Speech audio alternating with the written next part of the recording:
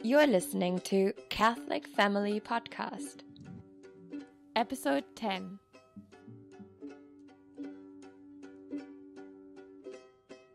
Thank you very much for listening. I'm Kevin Davis, and I'm joined today by two of my favorite people in the world, two priests, my parish priest, Father Johannes Heyne, here from Munich, Germany, and Father Carlos Borja, who is now stationed in Omaha, Nebraska. I've known them both for a very, very long time. I think now just kind of pushing 20 years. And up to this point, they have still remained in contact with me, which speaks very highly to their sanctity. And one of the topics I want to talk about is being hopeful in our position and the positive sides of our position as sedevacantists, a word that is often thrown around as a pejorative and kind of used in the same sentences with heresy and schism. But we want to talk about the positive sides of it and why it's a good thing. And that's why I have on the two of the more hopeful people I know. So, Father Heyne, thank you for joining. Thanks, Kevin. Thanks for having me. And Father Borja, you as well? Yes, thank you, Kevin. And I have to say, like I said, the two most hopeful people I know, Father Borja, simply because he's been one of my best friends for 20 years. That just shows that he obviously must have an extreme form of hope. Father Heyne, I have to tell a short story real quickly about mine and Father Heine's relationship in terms of hope. We were on a bike trip going to Hungary, or through Hungary, which is it's gotten me some time off my purgatory time. Let's just say that. And we're going through this little portion of about maybe an hour or two where it was literally riding a bike through sand. And it's exactly as you could expect. It was about 40 degrees Celsius, so about 100 degrees Fahrenheit. And after a while, Father Heyne turns to me and says, "Kevin, isn't this great? It's just like biking through a desert." And I said, yes, Father, it is. Anyway, we're not going to talk about bike trips in today's episode. We're going to talk about sedevacantism and what it means, literally the definition of the term, and why we are all behind this position. So, Father Heyne, I'd like to start with you. And if you could just tell the audience, literally, what does the term sedevacantism mean? Sedevacantism, sedevacante is usually an expression for like the time when the see is vacant. The papal see is vacant. Usually that was always happened when one pope died and a new pope was not elected or enthroned yet. So that was a time of where the see was vacant.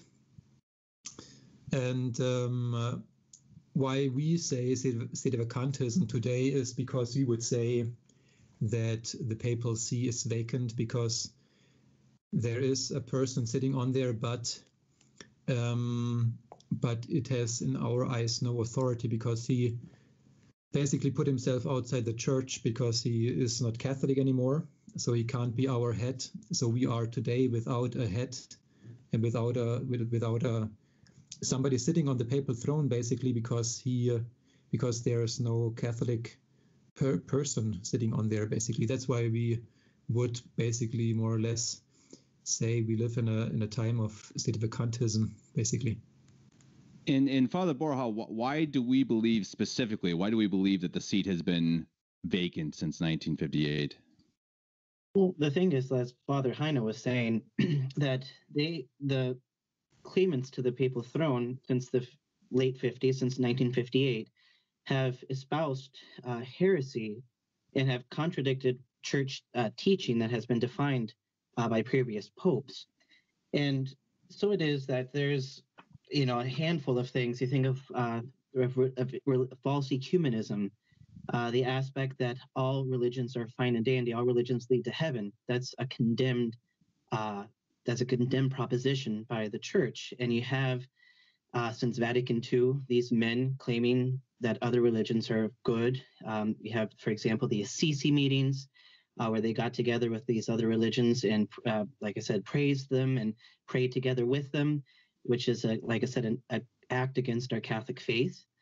You also have religious liberty, saying that other religions have the same have the same freedom to practice their faith as the Catholic faith has that freedom or that right from God. That's been condemned, the fact that other religions are false and that they do not have a right to practice or to spread their errors. We also have, for example, the aspect that the Pope is just another one amongst the other bishops, and not really much of a he's one amongst the others, and doesn't have a position of authority unless he is connected with the other bishops, etc. I believe that's called collegiality. But you have at least these 3 points that come to my mind where they, since Vatican II, these men who claim to be the Pope have espoused these and have publicly taught them and promoted them and spread them amongst the Catholic faithful. And how can we, Father Heyne, how can we, as people, as lay people, how can we judge? Many people would say it's not our right to judge a pope, that a pope must be judged by a future pope. So how can we say that Francis now, or even the quote unquote popes before him, how can we have the right to say that they were not true popes?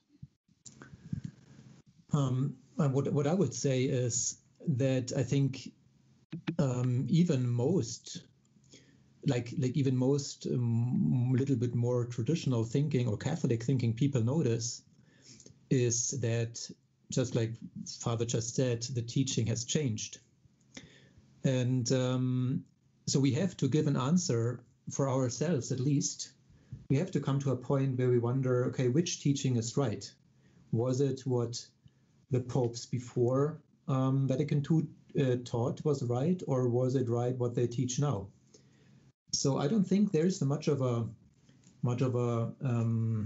judging the Pope. It's more like a question or noticing that what he says contradicts what the popes before said. Just like, as I said, Father Borja just pointed out very nicely what the differences are. And so I think it's more like they judge themselves, or they put themselves in a state of teaching something new, teaching something not Catholic, teaching something that is contrary to what Jesus said. And so that would be my approach to this question, and because I don't see much really active judging. It's more like finding out that there's a contradiction and then wondering, do I want to stay with the 200, almost 2,000 years before, or do I want to stay with the teaching of the last 60 or whatever years, I guess. Yeah. And so, Father Borja, why is it that if the teachings are so different from the past nearly 2,000 years of church history, why did so few people follow, or why did so many people, I should say, why did so many people follow the Vatican Church? Well, we know that as Catholics, we owe obedience to the Pope, and we obviously are taught in our Catholic faith to the spirit and the virtue of obedience.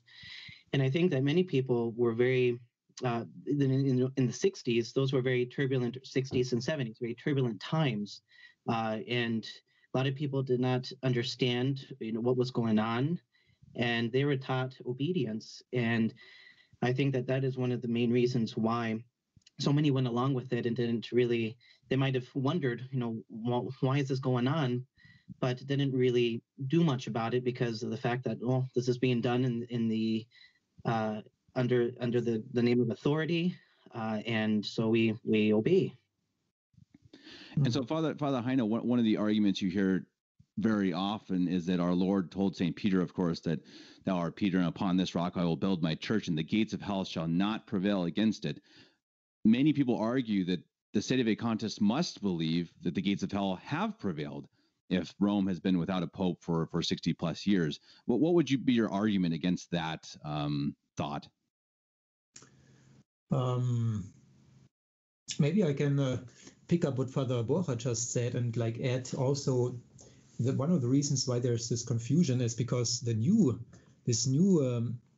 what's so new about the situation today is that the enemies of the church went inside and infiltrated the church and said what they are saying is still Catholic, or they came out with the appearance of being the Catholic Church. And I think that's what confused many people. And that's maybe also the answer to your question, to that question now, because I don't really see how the hell has prevailed against the church. We are just without a head, or let's say the enemies have infiltrated into the church and have usurped the seat of Peter. But that doesn't mean that the church is destroyed. I mean, the church, I think, as we see, there are still many people who hold the Catholic faith. There are priests and bishops who hold the Catholic faith, who administer the true sacraments, the Catholic sacraments, who teach the Catholic faith, and so forth. So I see the church still living, and just because we have no authority, no leading authority, no head right now, I don't see why that would mean that the church is destroyed, or that hell would have prevailed against the church. And so the church still survives even without the head authority. And I think obviously that makes sense. And as you say, we have to see, you have to see what is happening now. We have to watch with our own eyes and see. And we don't follow, just because someone calls himself Pope, we don't follow him off a cliff and literally into the pits of hell, because I think that's very clearly where they are leading people today. Yeah, and as I said, I heard this argument before, but I don't really see why people think if that is truly the case, that the enemies have put themselves on the throne of Peter, why that should destroy the church. I mean, why the church is still living, and we can still practice our faith and hold up the faith, I guess. I guess do you have an answer for that also, Father Borja, or? I did want to add to that. His Excellency, Bishop Pivarunas, wrote a little pamphlet called Answering the Objections to the Sedevacantist Teaching, or Sedevacantist Position, based on the teachings of the Catholic Church. And he gives 5 objections that people make against the Sedevacantist position. And this is the second objection that he puts in his pamphlet. He's saying, if the Vatican II popes were invalid, Vatican Council I taught that St. Peter had perpetual successors. Long vacancies in the See of Peter are not possible. That's the objection. And the answer, just in short, was that an extended interregnum may occur and does not contradict perpetual successors. And then he gives a handful of references to back this up. And so essentially that it doesn't. Nowhere does the church teach that that an interregnum may not be more than a few days or a few months, or that it can even extend for years. The church never says that a particular time, and so it doesn't take away from the fact that we believe in papal infallibility. We believe we uphold the papacy. In indefectibility of the church, etc. And these are the reasons why we take this position, because of the fact that if we accept these Vatican II men as popes, then the church truly would have been prevailed against. The gates of hell would have prevailed against the church, because of that whole aspect of them, of what they're teaching, and the souls that they're leading away from God, that they're leading to hell. And that would definitely mean that the church would have failed. And Father Heyne, what is the difference now? I think Father Borja mentioned it a bit earlier, but what is the difference now in our position? What's the difference now than it was for our parents back in the 1960s and 70s or 80s? I mean, it's a little clearer now, right? Yeah, that would be my first, what I would say at first is that we see much more of the fruits that those changes brought forth, or the destruction and the loss of vocations, the destruction of the monasteries and convents, and seminaries and so forth, and also the confusion amongst the people and where the so-called Pope went now. I mean, Francis makes it so easy for us, I think, or Bergoglio, let's say, makes it so easy for us because he's so clear about his new teaching that even, as I said, even people who try to cling to the fact that this is still the Catholic Church, even they say that this is heresy. And I mean, we've heard the fraternal correction from Berg, Cardinal Berg, and so forth, and they clearly expressed that this is heresy, what he's saying. So we see the fruits, and that's a big help, I think. Also, I think we have a lot more structure, if we want to call that. There have been established certain like parishes and a certain structure, a provisional structure, I guess, that helps us also. And from what I hear from people back then, when the changes first came, and what we do now, back then I think they were much more like against those changes and against their parish priest and whatever. I think today we kind of answered mostly those questions for ourselves, and we now have the head free, or they answered, our parents and grandparents answered those questions for us. And now I think we have the head free a little bit to be for something and to build something. Those would be like some of the most important, I think, differences that come to mind right now. Do you have anything to add to that, Father Borja? No, I agree with Father. I think it's been over the years just been made a lot more clear to us and to those who have eyes to see, so to say. Excuse me. That just the fruits of where their heresies have led them to, and being able to be more able to show people, this is exactly what is wrong, and you can see it from A, B, and C, and you can point to these things. And whereas before, I think it was a lot more, it was just much more confusing. Whereas now, it's like Father was saying, it's been made much clearer. Right, and I think that I don't want to get into the R&R, the recognize and resist movements, because that's a very different topic, very long topic, and not a very happy topic. And I want this show to be a little more of a optimistic approach. And I think that how I'd like to, I guess the next question or how I'd like to phrase the next line of thinking is why is our position, even though it's labeled as being bad or schismatic or heretical from the church in Rome and from the R&R group, what are the fruits that we see from our position? Father Heyne, I'll ask you first.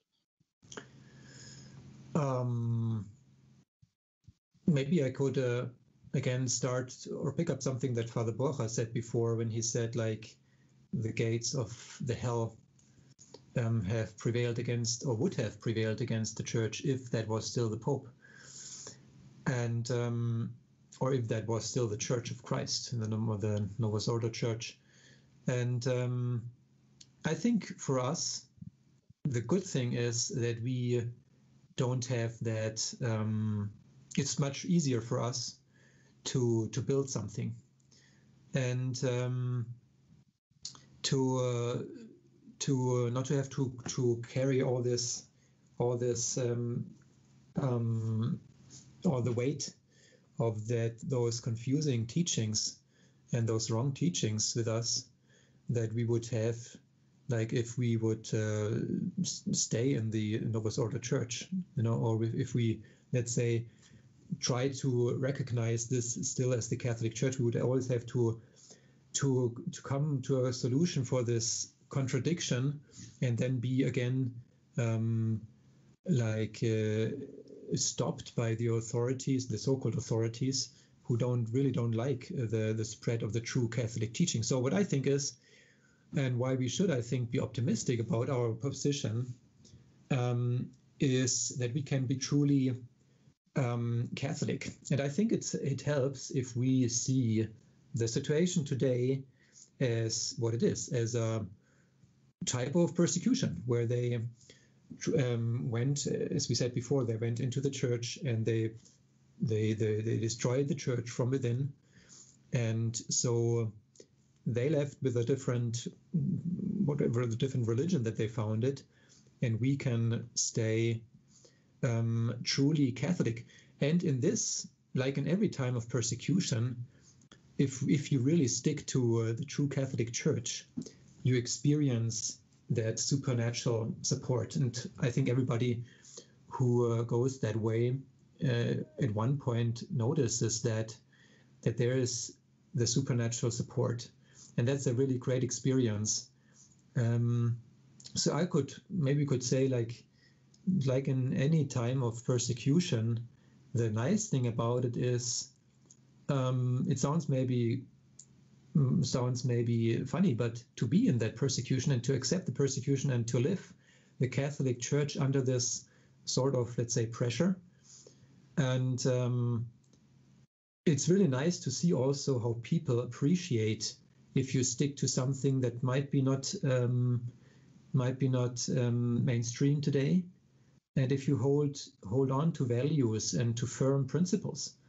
And human beings seem to have a feeling and to have a feeling that this is something great, no matter which area now. I mean, in general, if somebody sticks to principles and sticks to difficult positions, that is very much appreciated by human beings normally, if they admit it, I think.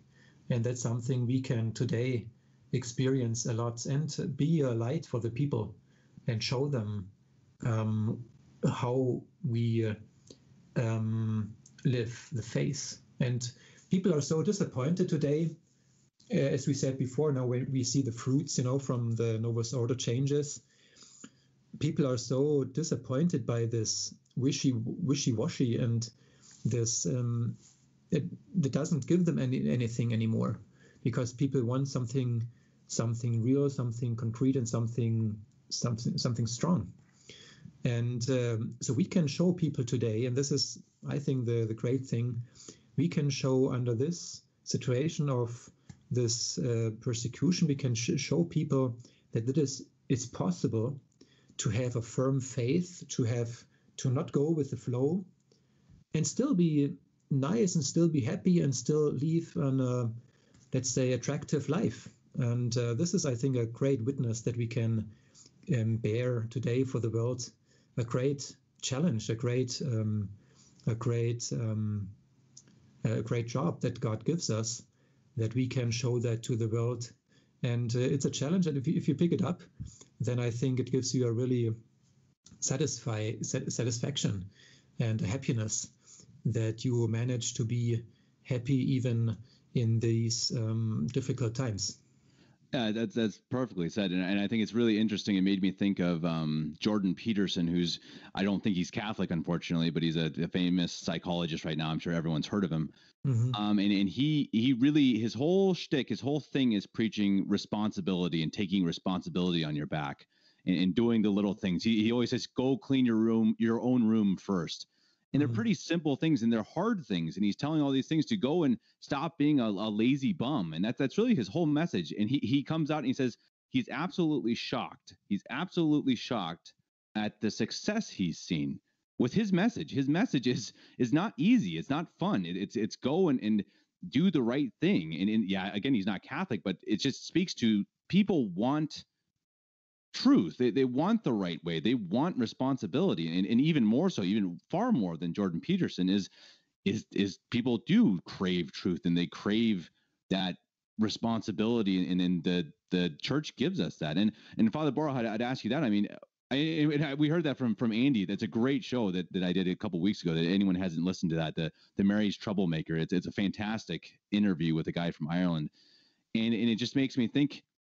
He mentioned that now is the time when people are open to hear about the faith. And Father Borja, do you have any comments on that, or anything that Father Heyne said?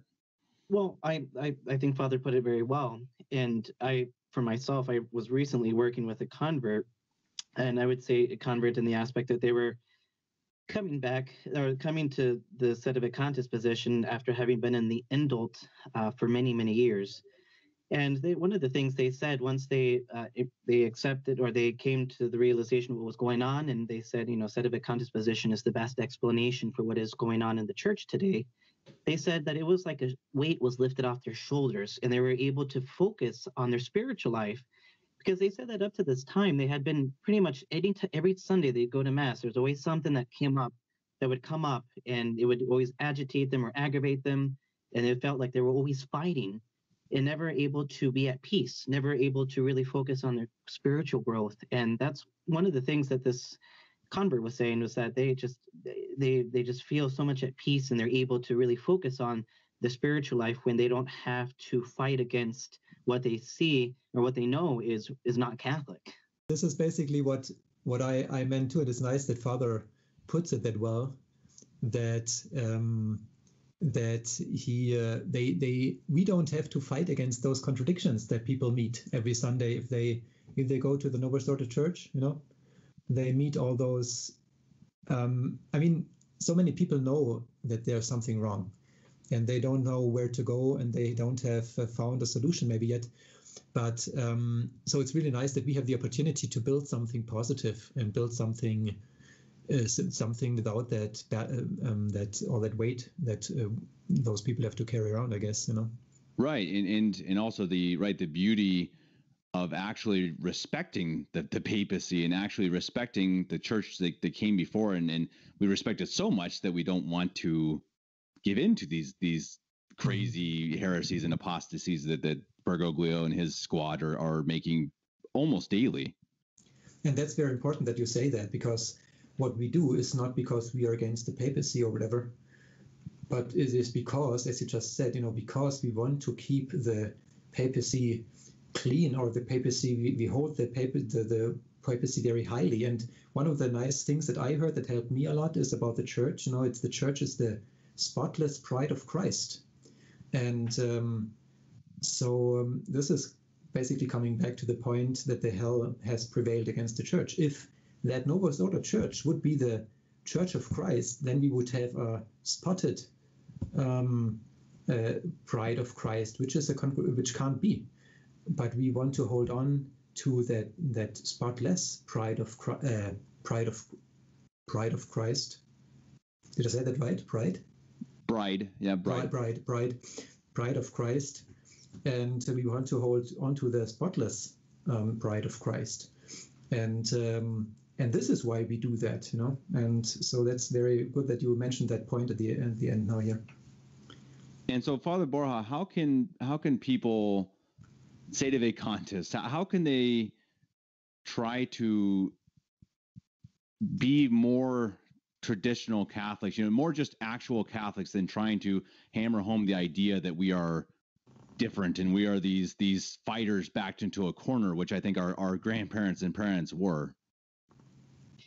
Right. Well, I see it on Twitter, because I'm on Twitter, and I see that we get accused often of being a fringe group, being these schismatics and this and that. And it's like, no, I think that our goal is to show the beauty of our Catholic faith. And that's actually one of the reason why I'm on Twitter, is because I just simply want to show people the beauty of our Catholic faith, to show that, I adhere to the sedevacantist position, yes, but I and other sedevacantists are simply Catholics striving to be loyal to the Church, and striving to love Holy Mother the Church, and work through this unprecedented time, this time of crisis. And I think that that's one of the things that, like the early Christians, many, they wasn't like they were out in the streets, preaching from the rooftops, so to say, when they were being persecuted. They simply lived their faith, and people knew that or suspected certain people to be Christians, to be Catholics, because of their charity, because of the virtues that they practiced and that they exemplified. And I think that that's what we need to do, is simply live our faith practice the virtues and practice especially charity. As our Lord said, by this will all men know that you're my disciples, that you have love for one another. And we have to especially uphold this virtue because our Lord said at the end of time, the charity of many will grow cold. And so for us as sedevacantists, as trying to be loyal Catholics, just simply living our faith day in and day out, like I said, practicing those virtues and striving to sanctify ourselves. Father, Heyne, do you want to add to that? I mean, that was very nice. And it's that's one of the reasons why this expression sedevacantism is maybe something that we don't really primarily, I guess, want to call us, because I mean, so many people ask us, what group do you belong to, what are you, and stuff, and it's so hard for us sometimes to give a name, and that's a good thing because we didn't start a new sect or group, whatever. We just remain Catholic, as Father just said. So I think what we are is basically Catholics who try to keep living the Catholic faith whilst those authorities of this new religion teach a new faith and call themselves Catholic, which is misleading people. And this is, and like Father just said, by living that faith, and we have the chance today to live the Catholic faith 100%, the faith of Christ, let's say 100%, and by doing this we can save so many souls, and this should be our primary goal. I think it's not primarily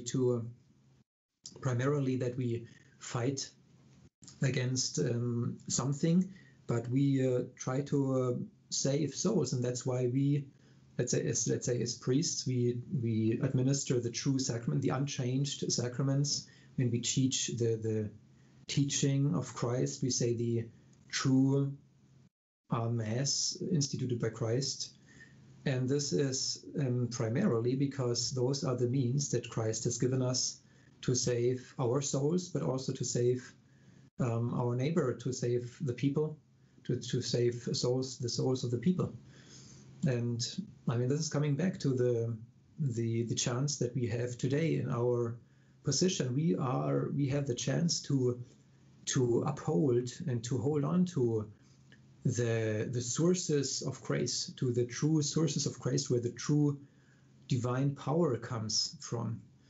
And unfortunately, the Novus Ordo Church, they have changed all the sacraments and the Mass and so forth, and they cut off the stream of grace. And so this is our chance. What we can give people today and help people to find again is the access to the true sacraments that we hold on to. And that's why we are basically just Catholics who try to uphold that Catholic faith that gives the divine strength and the access to the divine graces.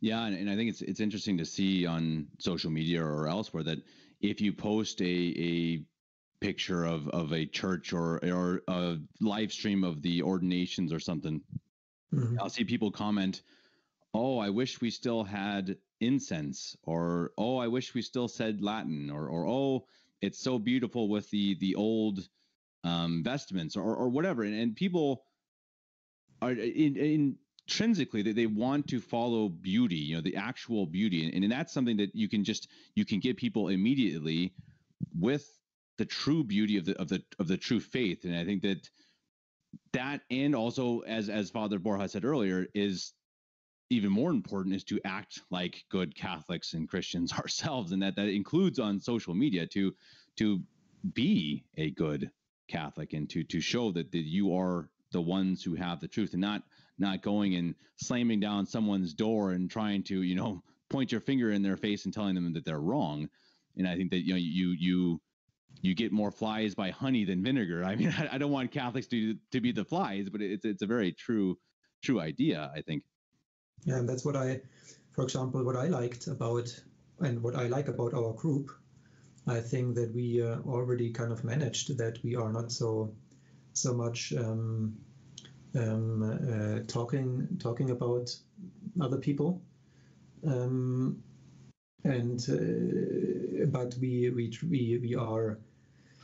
we try to do something positive, and that's what I like about our bishop, like Bishop Pivarunas. I think he understands that very well, that we don't define ourselves by talking bad about other people, but we define ourselves by talking positive about the truth.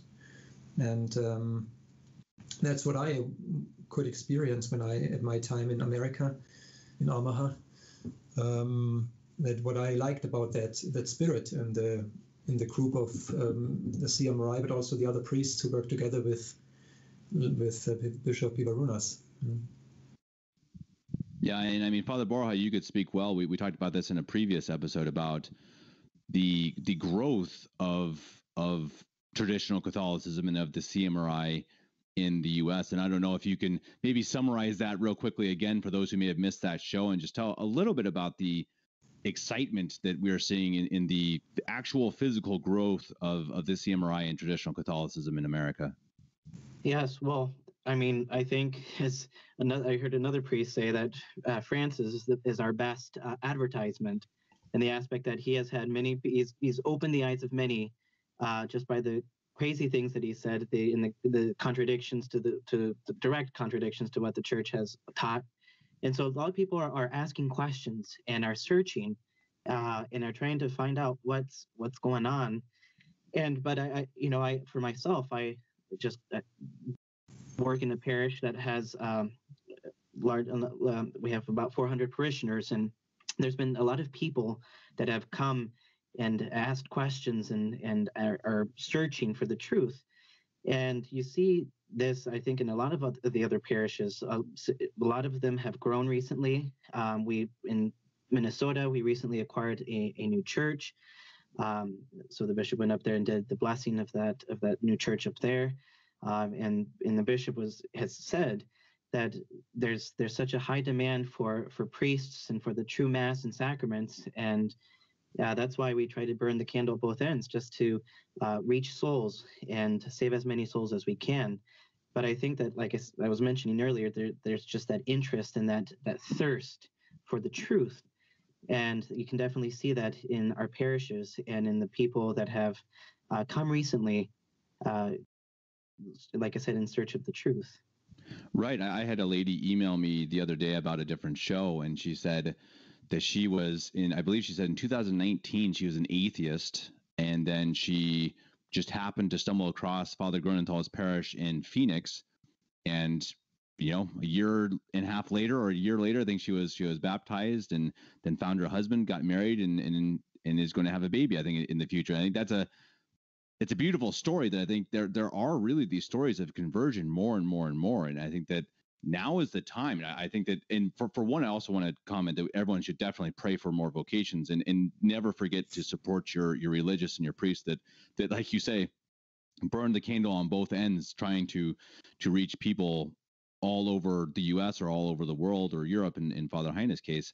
And so don't ever forget the sacrifices that they make, and they do it for God and for us, and we should make sure we take care of them as well. But it is beautiful just to see that the time is ripe. The time is now, I think, for us to go and convert people, and it doesn't have to be priests to do it. And I think that, yeah, I mean, there are plenty of different ways for people to spread the word of God. If it's over social media, I guess that's fine. If it's just literally talking to your neighbor over the hedge, and because many people are interested. And I've had several people here in Germany, not to me, but to Ina or other friends, be really surprised that we are still having mass. We're still having services, and they are not, almost to a person. There are no masses or services or whatever that there are in other religions. And I think that really impresses people. And so I guess, I mean, to end, what should people aim for in these times of difficulty in the world and in Rome? What should be our mindset as traditional Catholics and not sedevacantists? I'll ask you, Father Heyne, first. Maybe I could start with an advantage that I also see in our times today is that we are very international. And by the fact that we are maybe few people in different countries, and we are very connected, at least now, and more, you experience so many different ways of living the faith, or different mentalities, different characters, or different habits, like in the countries. And this is a richness that we have. And I had the privilege, as I said, to see that in America. And I noticed that every country has their advantages. We have in Germany, there are certain things that are good. I'm talking about like the German Catholics. The Catholic faith is the same everywhere, but there are certain different mentalities and stuff, and ways to approach the faith or live the faith, let's say. And there are very big advantages, like or nice sides, how people I got to know in America live the faith, the faith, like the simplicity and the childlike faith that they have. And so such a living faith that we in Germany, we kind of tend to maybe be very think a lot and stuff. And that has advantages too, because we go very deep and stuff. But sometimes it's nice to have them both, to have that thinking side and also have that practical and let's say simple or childlike living faith, And this could be an answer to your question, what should we do today? I think the most important thing, and that's what I try to tell people sometimes, because many people, and I understand that, because they have this eager to do something, to go out and tell people and preach and stuff, and what do you say, be missionaries in our times. But I say, one of the best things, or the first thing, and the best thing you can do is to live your faith good and with joy. And by this, you can make such an impression on, like you said before, your neighbor, like the people that we meet. And this is mostly the area that we can reach, mostly anyways, only, at least people who don't have like much time who have a family, let's say, and don't have the time to be much on social media or to write articles or whatever.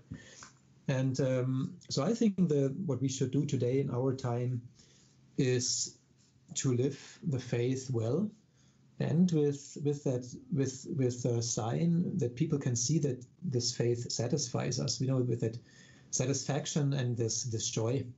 And I think if we do that, then we are that light that Jesus wants us to be in the world. Perfect. Father Borja, any last words? Well, no, I think Father said it very well, and just that whole aspect of being joyful and having that love for our faith, and that love for our faith and that joy will be noticed. Our Lord tells us to let your light shine before men, so that they see your good works and glorify your Father who is in heaven. So we let our light shine forth, and we need to be a light in this dark world that we live in. But know that Christ is victorious. Christ has already won the victory on the cross for us, and for us it's just to persevere and to stand close to that cross and carrying our cross daily and following him as he tells us to. Perfect. Well, I think that's a good place to end it. I'd love to have you both on again. I'm sure we'll find something else to talk about. Father Heyne, Father Borja, thank you again, and God bless. Thanks, Kevin. Yeah, thanks. Bye-bye. You've been listening to the Catholic Family Podcast. If you enjoyed this show, please share it with your friends and family. You can support the production on Patreon and PayPal, and you can reach Kevin at kevin89davis@gmail.com. Ad maiorem Dei gloriam, all for the greater glory of God.